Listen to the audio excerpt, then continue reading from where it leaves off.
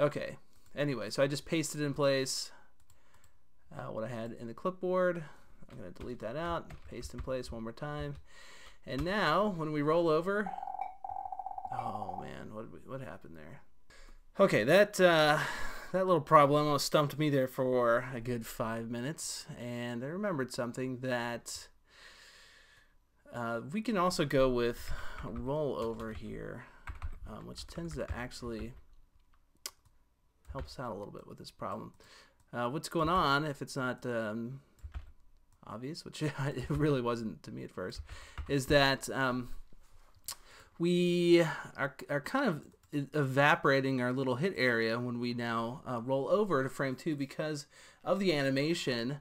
Think about it like this: we were using this highlighted layer as a kind of hit area, okay?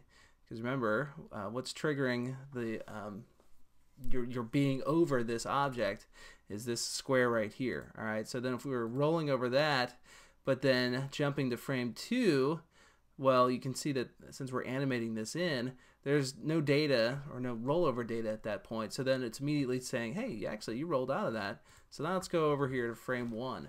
The rollover and roll out tend to mysteriously help, but what really kind of solves this problem for us is to leave this hit area here at all times.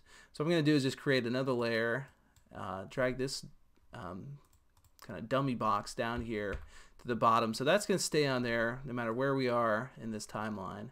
Okay, and if I do that for all of them, and if I light a candle and pray a little bit, I think we might have solved what should have been a very simple menu, is now somehow ended up being a little bit complex. Okay, now, hey, you can't argue with results, can you? All right, so let's get even crazier with this, and I'm going to double click inside of, well, I'll do the same thing to all these, but let's just go inside the hobbies one.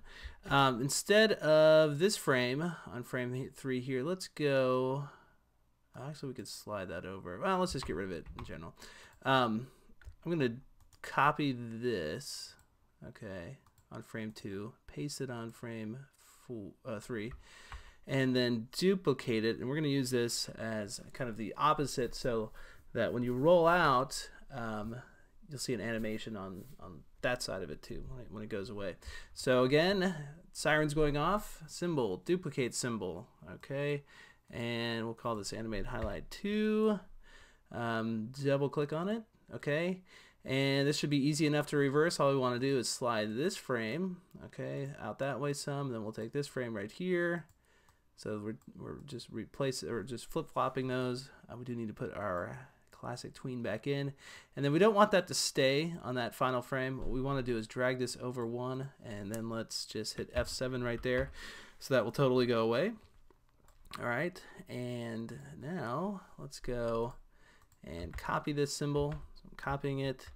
I'm gonna go jump over here to this one, get rid of that, paste that in there, click on this, delete it, paste that on in, and then let's go over to our actions, and I'm going to, in this case, I'm going to comment out, oh, actually, I was messing around with something that did say 3 before there.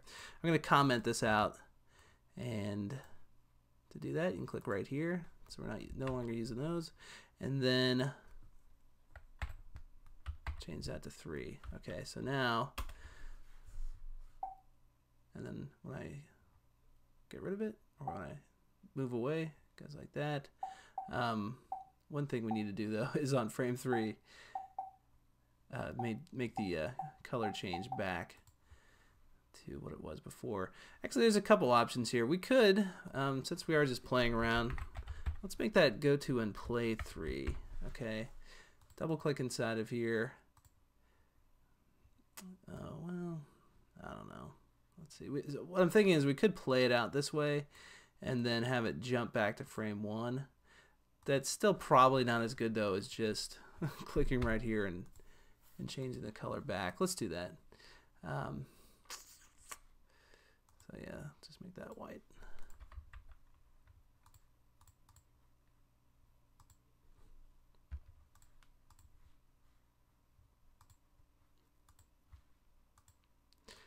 I mean, it's still not a bad idea to have it play out some and then on a frame over here have it jump back to frame 1, because then you are at least ensuring that the button does eventually go back to frame 1, because in the setup that we just did, after the initial publish and then after you initially roll over something, then you're just toggling back and forth between frame 1 and 2. Well, that's not really a problem. It's just that, you know,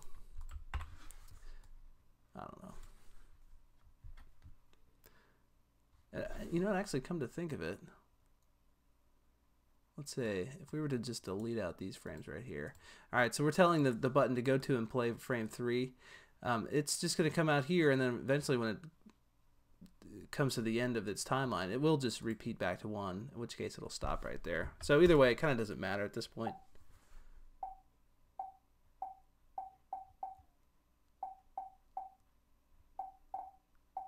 So that is how that is working. And you know what? Since I've kind of gone and done some things and then deleted other things, and like, you know, you just saw me comment out that code. What I might do is I might save out this file as kind of in a version or in a state where we had it without those animated rollovers. +2, that would give you a version with just where it says mouse over here, mouse out, and all that. Just so you kind of have some progress files through there. And I think probably actually right now is a good time to go ahead and do that. And I will come back in part 2. And again, this turned out to be a lot more basic stuff than I thought it was going to be at first, which of course is always good for the new developer out there, which is always also very boring for you tried and true learners. So we'll have something much more exciting in part 2.